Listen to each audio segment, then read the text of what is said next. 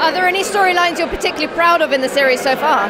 Yes. I mean, really, I've been so delighted with the reception for all of the things coming so far. People have really particularly responded to the individual human stories as a dimension of the medical stories.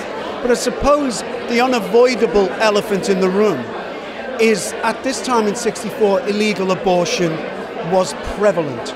I think it was one prison in London, one women's prison in London, there were 40 abortionists serving time just in Holloway at the time that this series of Call the Midwife was being made.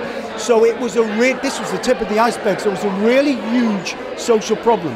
Now, within a few years from the time this series is out, they bring in an act to make abortion legal.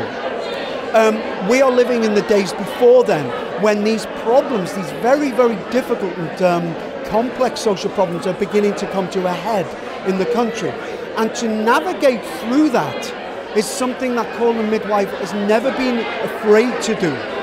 But it's a real responsibility to place everybody's point of view, to try and see the complexity and the agony of this situation for women at this time in all of its views, right down through 60. It's very, very difficult. I think we do a lovely job of it. We're very proud. And Call the Midwife has recently been called the most subversive show on TV. Is that something you agree with? I've loved that definition of it for years. I'm even so far as to say by Series 8, which we're in now, I don't know if we're subverting anymore. If people haven't cottoned on to what we've been doing for 8 years, I don't know where they've been. But yes, it is a show, it is subversive to those people who expect it to be soft and only soft.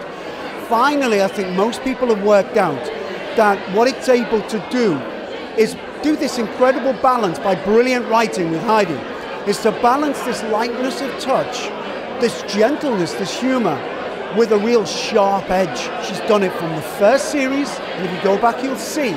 But we didn't always get the recognition for what we were trying to do. Now I think most people get that.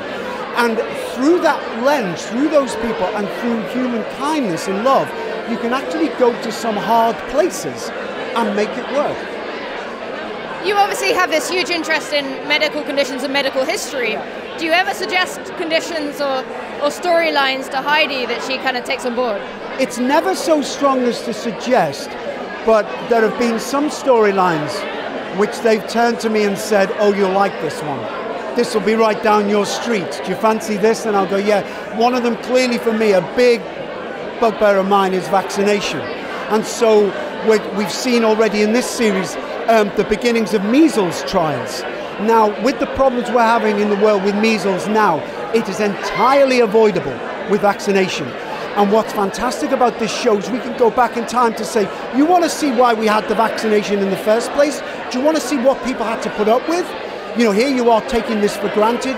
This can save your child's life. And so these things mean so much to me. And let's just say that Heidi gives me a wink when things like this come along and go, oh, you like this one. Does she ever give you a sneak peek at the scripts? Never, ever, ever, ever, ever. But it works both ways. Because what happens is she never lets me see it. I get the script with everybody else, but then I go into the bedroom to read it, and she's in agony. She doesn't know if it's going to be any good. So I get not a word of a lie. She waits outside the door and waits to see if I laugh at the funny bits or get upset at the bad bits. And her favourite response was when the door was flung back after about 40 minutes of reading, and I'm in tears. And I look at it in this furious way and say, look what you've done to me. And she said, oh, good, excellent.